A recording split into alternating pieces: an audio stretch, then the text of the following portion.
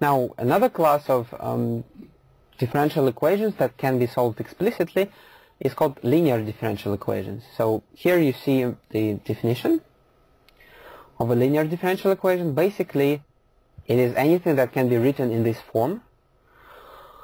So notice that it should be linear.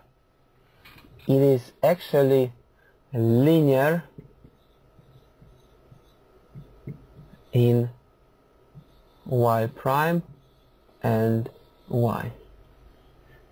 So the rest might not be linear. So every of the equations here, 1, 2, 3, 4, 5, are linear. So notice that equations 3 to 5 are at the same time separable.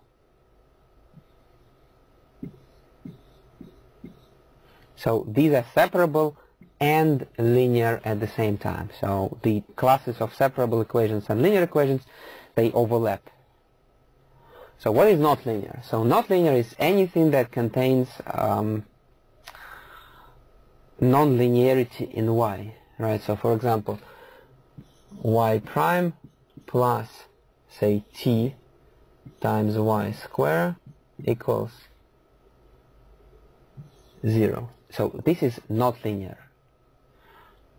Or y prime plus cosine of y equals t.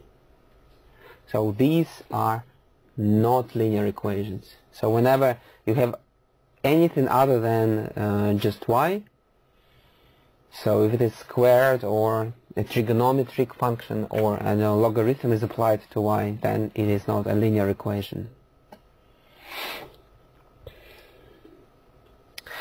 Let me just mention that equations that are linear and separable at the same time, they can be solved by either the method for separable equations or the method for linear equations. And these two methods are completely different.